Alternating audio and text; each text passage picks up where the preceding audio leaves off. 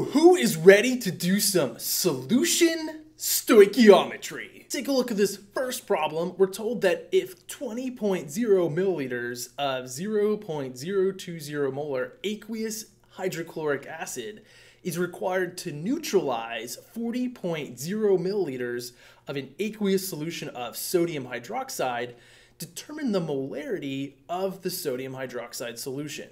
Okay, now with all stoichiometry problems, the very first thing I need is a balanced chemical equation. At this point, you should recognize that hydrochloric acid and sodium hydroxide are going to react to form water, H2O, and a salt, in this case, NaCl. Remember, acid-base neutralization reactions are examples of double replacement.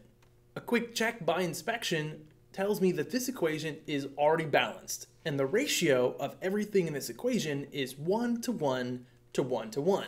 Makes my life and your life a heck of a lot easier. Now, solution stoichiometry requires us to use the molarity formula, which is moles per liter, in addition to our normal stoichiometry conversions. The first thing I'm going to do is I'm going to use the volume and molarity of the known solution, in this case, HCl.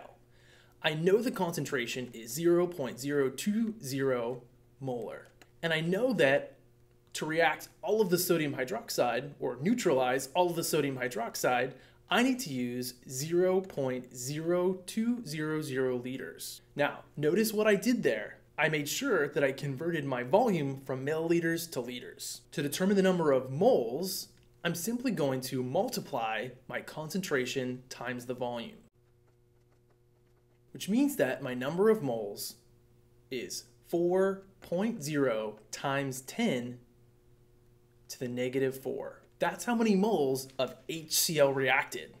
That's how many moles were in my 20 milliliters of 0.02 molar HCl. Now comes the stoichiometry. I know that I reacted 4.0 times 10 to the minus 4 moles of HCl, which means that I also reacted 4.0 times 10 to the minus 4 moles of NaOH, because the ratio in my balanced chemical equation is 1 to 1. And then finally, if I know that I reacted 4.0 times 10 to the minus 4 moles of sodium hydroxide, and that 4.0 times 10 to the minus 4 moles of sodium hydroxide was in 40 milliliters of solution, or 0.040 liters of solution, the concentration is simply a quick division.